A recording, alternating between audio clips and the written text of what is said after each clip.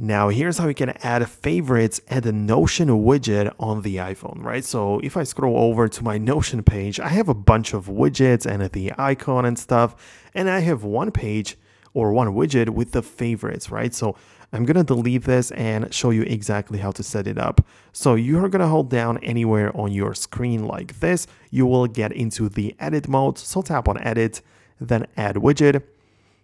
From the list, you can scroll through the suggestions, but essentially just find Notion right there. You might as well use the search bar if you prefer.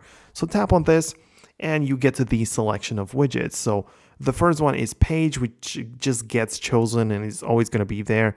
But if you scroll over, we have the favorites, and that is actually available in two sizes. So either this like rectangular one or this large square, which is going to take up about half of the screen of your iPhone, so keep that in mind.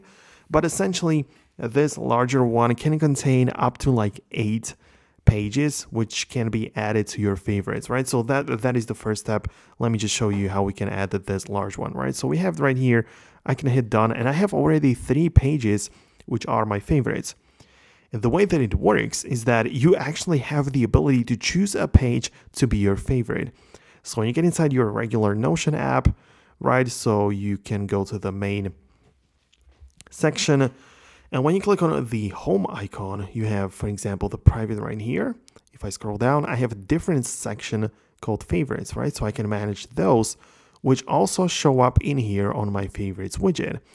To manage them, you can essentially just locate any other page. So for example, I have the to-do, task list, and habit tracker. So I'm going to choose this example page. I'm going to open it up, tap on the 3 dots, and I'll add it to my favorites. When I leave the app, it is now part of my favorites on the widget. So it's pretty simple, and that's how it works. In order to remove it, I'm going to again open up the very same page, or better yet, we're going to remove this to-do list.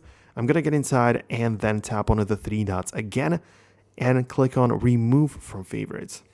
Now when I come back, you can see that it disappeared from the widget. So it is pretty simple, pretty intuitive. That's how you kind of manage it. So yeah, hope you found this video helpful. If you did, make sure to hit the thumbs up, subscribe to this channel so you never miss videos like these, and I'll see you in the next one.